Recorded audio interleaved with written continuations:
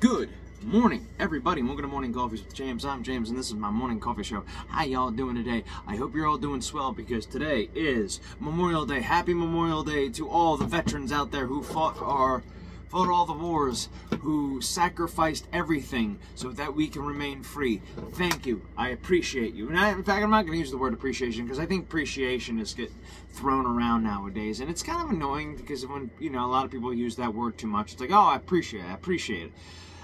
Do you really appreciate it? I think it's like, okay, just say thank you. It's like, why do we have to come up with new words for the same words that we've used before many of times? Today I want to talk about something that I've been dealing with, and I don't want to talk about it like openly and talking about the problems with it. I want to talk about addiction and why I don't think it's a disease, because we've been getting a whole lot of this like bullshit nowadays in our life that addiction is a disease, and it's like, and I am in that camp, and I've dealt with addicts before, and honestly, I've noticed a pattern here. Like when you look at addicts and you look at why are they so addicted to this, and if you think about it, we have addiction problems in this country too that don't involve drugs. We tend to say, oh, you have an addiction problem. We don't have an addiction problem. It's like, then how come nobody's tweaking out when they lose their coffee? Or they, give me a second.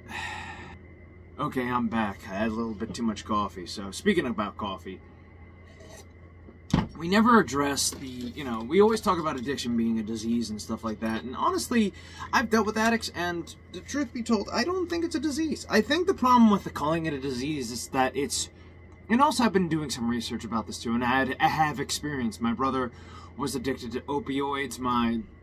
I've known some people in my business that were addicted and, were addicts to some kind of drug and stuff like that. And I've noticed a pattern with addicts. And usually they get cleaned up for a while and they're good and all this stuff. And eventually you notice something about them. It's that they act kind of like they're victims all the time. Like, there's a victim mentality when it comes to an addict, and the fact that the reason why we don't call it a disease is because there's no neurological evidence for that. You can say, oh well, there's people are craving. It's like, no, it's the way I see it. In reality, it's not about the craving of it. It's a filling up a void. Either it could be porn addiction, which I don't want to say I have problems with it. But I've, better yet, pot addiction. I think pot and porn addiction go hand in hand because pot makes you a little bit more relaxed. It makes you a little bit more frisky. It does make people frisky. But, we're not allowed to talk about that because, oh, marijuana's not as worse as, alcohol. You're absolutely right, but there are, then why don't we talk about it? Why don't we do some research about it? Nobody ever wants to address, people with pot problems. It's alcohol that's the problem. It's like, yeah, alcohol's a problem too, but pot can be a problem too. It's like, it's hard. And again, it's not about how much it's not the substance that is at fault. It's how much you're doing. And granted, should you be smoking crack? Absolutely not, because shit that's made in a lab is much more dangerous than shit that's been grown out in the wild. It's like, but the problem is that we've become so... We're trying to fill a void. Now, that's what really addiction is. You're trying to fill a void, an emptiness in your soul. Either it could be through shopping, it could be either through, buying something, or, filling it with, being busy all the time. You're trying to fill something, or you lack something. It's like, especially with porn addiction, it's a lack of confidence. Oh, you're not worthy to have a girlfriend. You're not worthy to be, why do you think most young men nowadays just resort to porn and which, by the way, can we not shit on gamers anymore or video games? It's, oh, you're going into video games. Oh, that's the problem. It's like, okay, guy, conservatives, it's not the video game's fault, okay? It's like going to movies. People go, back in the day, back in the Depression, people used to go to movies constantly. They used to spend a day at the movies, watching the same thing. Or other movies, to be exact. Because reality sucks. And also, again, you want to talk about an oppressed group? Gamers are more of an oppressed group than, say, anybody else out there. Because we are always labeled as some violent, homophobic, womanized, every demonic thing, and also living in your parents' basement. Which was funny, because I don't live in my parents' basement or attic anymore. I live in my old room, because life had kicked me into the teeth multiple times. Excuse my language. This is the only F-bomb you're getting. But it's the same crap that you keep, we keep hearing about addiction. It's a disease. It's not a disease. It's more of it's more of, in a sense, an emptiness and a void. And I know I'm repeating myself, but it's the truth. And I think people need to realize this. And also, this kind of guilt that goes with it, the guilt and shaming. Oh, how dare you? Oh, well, wagging your finger from the older generations. And that includes Gen X. I mean, like, they had their own addiction problems, too. And millennial, everybody has their own addiction problems. And I know I'm going to get into the generational gap thing here. But to be honest with you, it's kind of annoying. It's kind of annoying dealing with people who, well, they want you to be clean, but they also want you to, concentrate here. Come on now. It's like, no. It's like we created a problem, too, about that. It's like, it's weird because you have some people who can control their substance abuse problem and be functioning, but then there's other people who just are totally, screwballed. And I think the people who are screwball have some other issues going on. And we talk about it, like, we do the armchair analysis, which, I'm doing it too. I got a new chair, which is comfortable. It's a director's chair, which, honestly, it's much better. But we do this thing where it's like, oh, why can't you sober up? Maybe it's because they feel useless. They feel like they're not worthy of anything, and so they hide it, and they try to, like, make themselves, like, they try to kill that pain of being like, oh, I'm not worthy of anything. What you are. You are worthy of being sober. You are worthy of being happy. You're worthy of telling people to shut the fuck up, too, by the way, which I'm going to be talking about in a second. You're worthy because, you are worthy, but you got to make yourself worthy. You got to go out there and do the work. You got to go out there and exercise. You got to go out there and find art, which nobody ever talks about because everybody's like, oh, well, you got to just do it. You just got to work and forget about it. No, go get art. I don't care if you're doing YouTube. I don't care if you're doing drawings, this or that, or, whatever your art is, do it. Do your art. Go outside. And I know it's the old saying, go outside and touch grass. Yeah, okay, fine. If you're playing video games all day, it's like, maybe it's time to take a break and go outside. Maybe you shouldn't be addicted to your phone. We need to bring back MP3 players. That's all I'm going to say about that. MP3 players need to make a comeback, along with cassette players, maybe CD players. I'm honestly not a big fan of the CD players because try running with a CD player and it always kind of like skips because CDs were never meant to be portable. You just put them in and that's the end of that. Am I wrong about that? To the older generation, was that a problem with you when you had a CD player? It always, like, when you're trying to run or move or do things, it would usually skip or kind of mess up a little bit. I always had that problem. And by the way, portable CD players were amazing. That's futuristic technology right there. And it's like, oh, now you got MP3 players, like, eh. But, it's that whole thing about being like, it's about worthiness.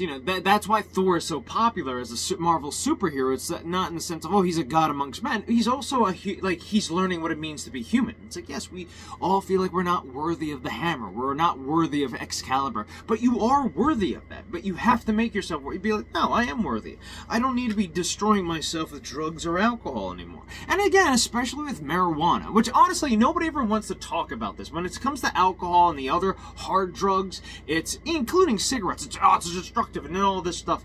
But when you get to marijuana, it's like, I smoke pot too. It's like, everybody does it. The same thing with pornography. Everybody does it. It's like, then why don't we talk about that? Why don't we allow, and if you do talk about it in a negative light, they usually label you as a conservative or over Christian or some nonsensical bullshit.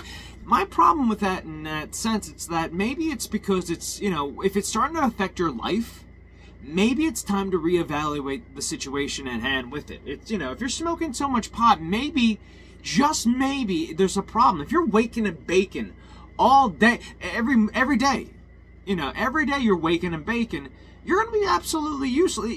There's something wrong there. If somebody did that with alcohol, you could call that a problem. But when it comes to marijuana, it's perfectly okay. Marijuana gets a free pass on everything, and including porn, which, honestly, yes, porn is disgusting. Let's be honest about that. Watching two people have intercourse is, unhealthy. It's unhealthy to watch. Sure, you can watch it once in a while just to be like, all right, see what it looks like.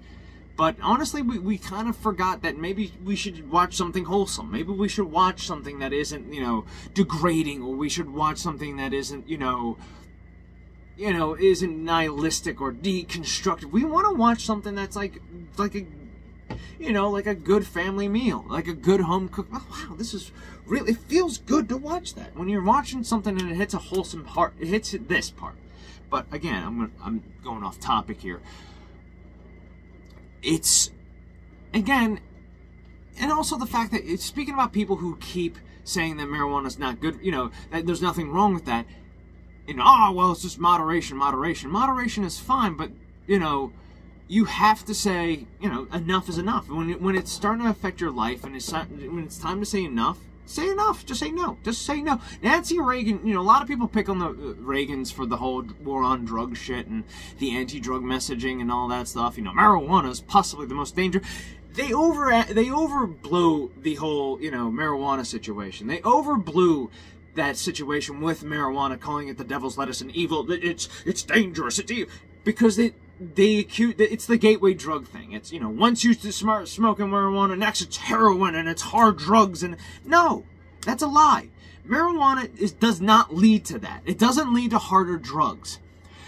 Yeah, well, you know, you do want to experiment with mushrooms or something like that, or maybe, you know, and I have tried different, you know, substances too. I have tried different drugs as well. I tried cocaine once, and it was not that, it wasn't great, folks. It wasn't like, oh, you had a bad experience. No, I had no experience. It was like, this is it? Fuck off. It's like, Tony Montana, Scarface was a lie. He was doing sugar.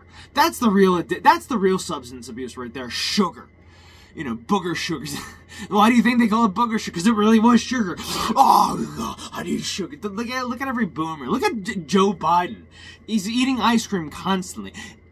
Sugar's is a very dangerous substance, especially refined sugar. I'm not saying all sugar is bad, but refined sugar is like the most thing. Look at every boomer out there, and I know I'm picking on the boomers, but these are the people we're going to be talking about in just a moment. And I know I'm picking on Joe Biden here. Yo, you're picking on Joe Biden. What are you, conservative?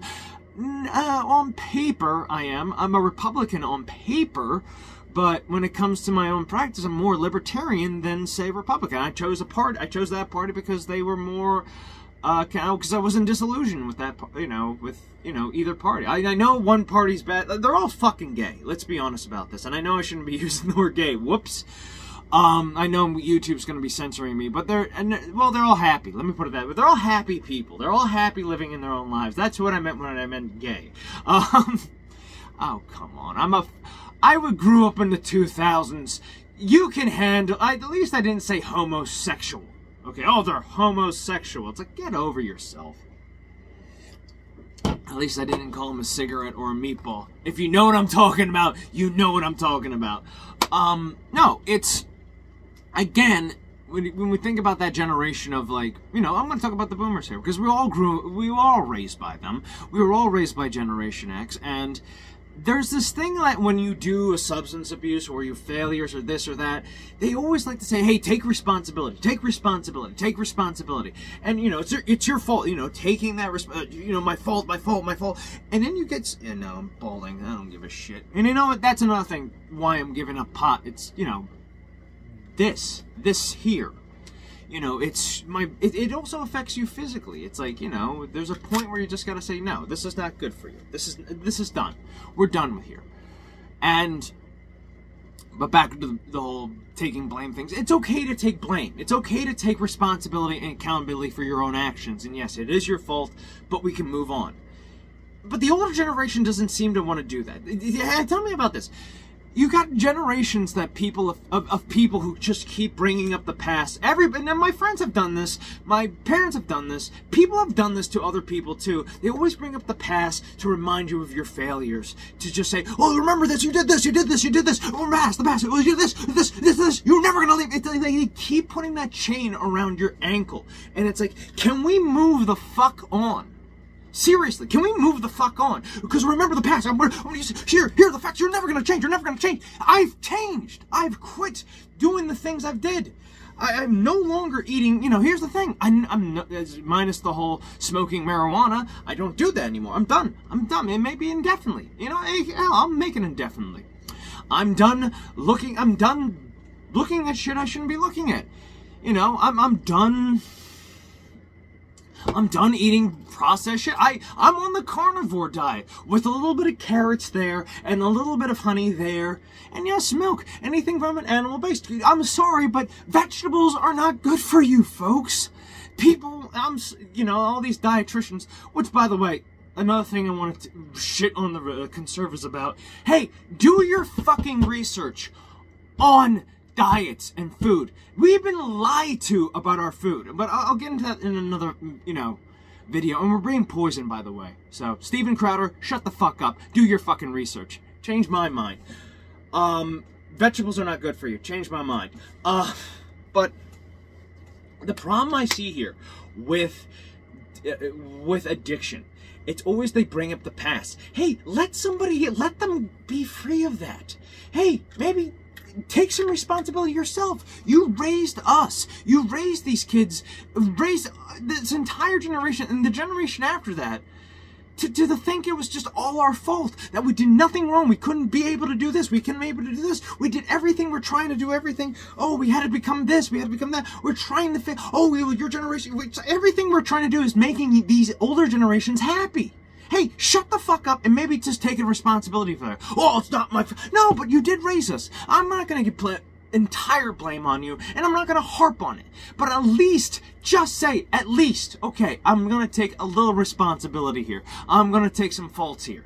You know, and stop putting the entire blame on that. I'm throwing the cross off and giving you a little bit of that cross. I'm going to snap that cross and give you some, because you need to take responsibility for that. And I know some boomers are going to be looking at this. You know, those baby boomers are going to look at me. Or Gen X, by the way. You're responsible, too, for this shit. You know, I'm going to say to you, hey, you know what? Fuck off. It's also your... Just leave me alone. Stop. You know, I had a friend, you know, one of our employees. You know, good guy. You know, I worked with this guy, drove him around, which... You know, and I noticed that his dad was kind of an asshole to him. Honestly. Oh, he's a fucking idiot. This asshole, this idiot, this moron, this stupid, this asshole, you jerk, you stupid. And it's like, why did you have a fucking child in the first place when you keep beating him down? You bring up the past. Maybe you're the asshole. Maybe you're the goddamn responsible one that keeps beating him down, that he keeps relapsing. Most of these generation of kids keep relapsing because you keep beating them down. You don't. Hey, here's an idea. How about you just fucking die yourself? And I know that was a little harsh, I'm sorry. But it's just, it even frustrates me. It's like, hey, guess what? Maybe the fact that most of these kids end up dead is the fact that you keep beating them down. And the fact that they can't escape from your abuse, your emotional abuse, your physical abuse. Hey, shut the fuck up. Okay? I don't care about your fucking, what your dad did, or what his dad did, and how you lived, and how you running your life, and you know, how you did your life. You know, the quote, you know, Ghost of Tsushima, how you lived your life was not my choice, and your death is not my fault. And I'm so tired of this. And this generation of people who keep bringing up the past, who keep beating you down, hey, tell them to fuck off. Tell them, hey, I'm going to keep trying my best to recover. Not even recover. In fact, don't even mention the words recovering or being, just saying, hey, going straight. Finally giving up on shit and living your life. Live your life, goddammit. But don't harp, but I'm going to tell this too. Don't harp on the bullshit. Don't harp on, you know, blaming them. It's like, oh, you're fault, and again, keep beating it. Because you're going to do the same thing your parents did. Don't be that. Be like, hey, fuck you. You also had some responsibilities. And drop it. Like, yeah, no. I'm going to keep that, leave it at that. I'm going to leave it at that. You know, don't ask me for shit. Don't keep talking down to me. If you do, we're going to have some words. I'm going to throw hands at you. It's, you know, it's, again, you know, it's like, you know, you want to keep bringing up the past. Hey, okay, fine. How many times have I ever, you know, driven you around? Or how many times have you fucking, you know, telling me I was worthless, and every time I did so, making me feel like a piece of shit, I've relapsed because I could never live up to your standards. Oh, I am an idiot? Hey, I'm not the one who couldn't get an abortion or afford one. Because you know what? You raised me, but yet you kind of failed. Hey, maybe you're the fucking moron. I do have a funny story about that one employee, though. When I went up to pick him up, nobody told me that He died. So I went up to where he was living. It was pretty far. I drove up there, and it turned out he died. And his girlfriend told me that, and I was like, what the fuck? And you know what? It's funny, though, because the parents didn't... This is how you know your parents absolutely suck. When your girlfriend tells when your girlfriend tells you... Excuse me. It was his girlfriend who told me that he died. And I was like, so the parents don't give a shit. So, we don't talk... talking about responsibility here. Hey, guess what?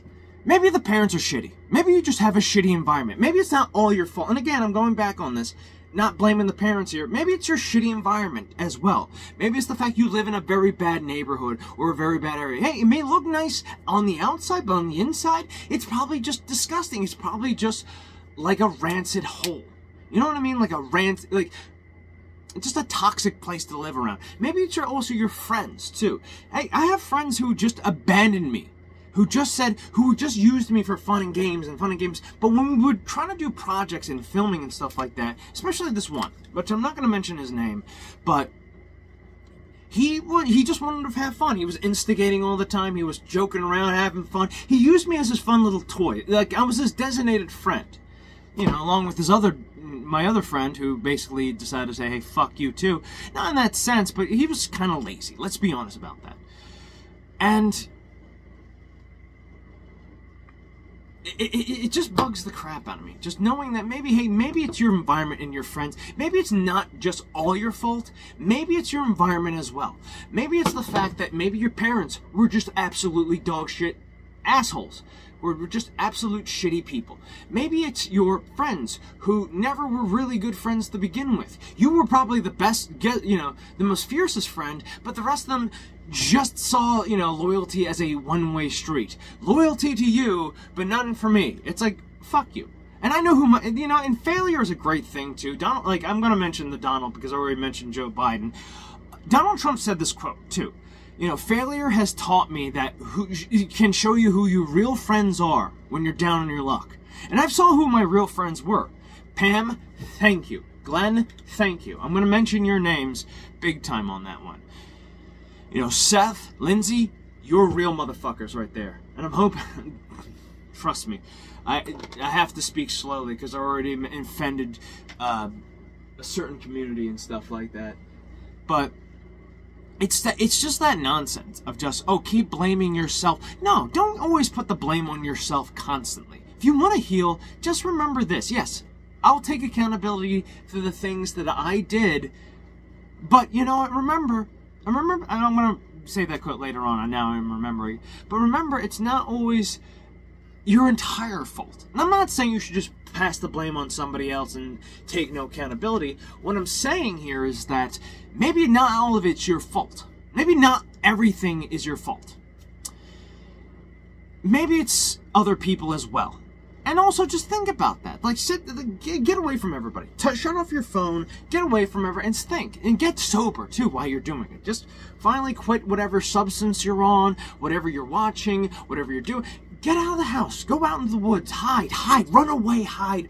Vanish. And then reflect on who's...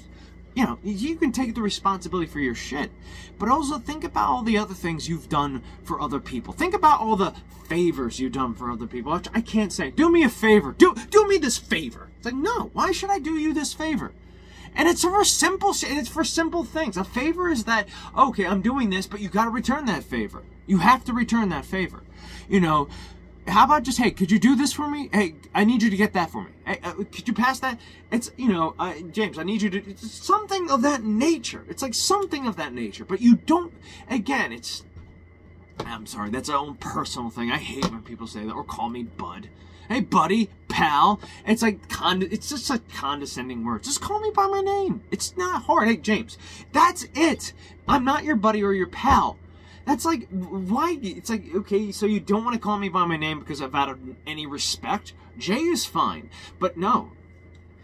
Again, I think that's the most condescending language out there. It's like, buddy or pal. It's like, do you think I'm retarded? It's like, my parents do think I'm retarded, which honestly, it's such a condescending thing. It's like, I think they're kind of stupid too. So, never get in business with your family because, you really do see who they really are when money and business is involved.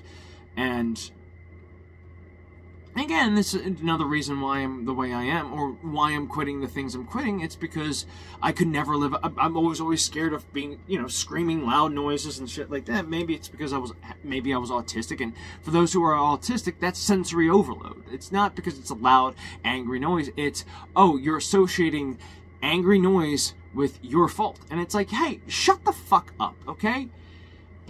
Go ahead, scream louder, because I know you're not going to take a swing at me. And if you do, I'm hitting you back. So, think about that for a second, folks. But, again, I want to talk about... What was I talking about? Oh, yeah. And I want to finish up by saying this. Think about a big barrel of chicken soup. The most wholesome soup out there. Or, better yet, not a barrel. Why would you have a barrel of chicken soup? Or, better yet, a can of chicken soup. You take that can and you take a little bit of raw sewage and you put a little raw sewage in the chicken soup. It's going to be destroyed. Absolutely. Okay, and that's not going to be, throw that out. But now you do the reverse. You have a can of raw sewage and you take a little chicken soup and throw it in there. It's still going to be raw sewage. So in a sense, you can't change toxic people. You can change yourself, and you can't let any toxicity get around there, and you can't change anybody else's toxicity. Because usually people, I do exercise and stuff like that, and people usually ask me for fitness and, advice, and I do give it to them, and then they, give me that, I'm not gonna do that. It's like, because they're looking for an easy answer, and you didn't give them the easy answer. You didn't give them what they wanted to hear, and I say, no, never do that again. Never do that. Don't ever give advice that people are gonna reject. Just say, no, I'm not going to give you any advice because you're not going to change. You don't want to change. You don't have the drive to change because you're looking for an easy answer. Everybody looks for that easy answer too, which I don't want to go any further about that. I'll talk about that real quick. Everybody wants an easy answer, and there's no real easy answer out there. Usually you got to do your own research. You got to look into the facts. You got to look into what is good and what is not good, what exercises are good, and especially when this comes to addiction as well. You got to look what works and what doesn't work, and you got to look at everything about it. It's like, hey, and you know what? There's no easy. You gotta explain that. And again, one thing does not mean one thing. Like with the carnivore diet, meat does not equal protein. Meat equals protein, creatine, vitamin B, all sorts of vitamins, zinc. There's ink. Yeah, I was eating squid. There's, zinc, there's magnesium. There's a lot more. If you look and do your goddamn research, there's more to this than just X, Y, and Z. There's a lot more. There's A, B, C, D, E, F, G, X, all the alphabet is in there. And we have to realize that. There is no easy answer, but you know what? That's the whole point about addiction. It's never just one thing. It's multiple things. But again, I'm going to say that one more time. Don't harp on it. Work on yourself. And sometimes you got to tell people to go fuck themselves. Even if it is your own family, tell them to go fuck themselves because they don't want you to change. They want you to stay the same. They want this idea of just, okay, this I can identify it because it's familiar. I don't have it being changed. I'm not worried about being changed, and it makes me feel like a piece of shit. It makes me feel degraded. Fuck them, because they don't want to feel. Don't want to feel like lesser. Fine, fuck you. You chose your path. I'm choosing mine. So yeah, that's all I gotta say. Thank you for watching. I know I should be working on the theory for that, but right now I just wanted to get a video out there because used to do a show on Instagram called Morning Coffee with James, and speaking of which, and it used to be a fun show. It used to be a great show, and now Instagram decided, no more 15-minute videos for you. Fuck you.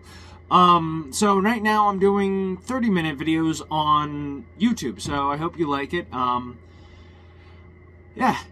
So, welcome to Morning Coffee with James. I'm James, and this is my Morning Coffee Show.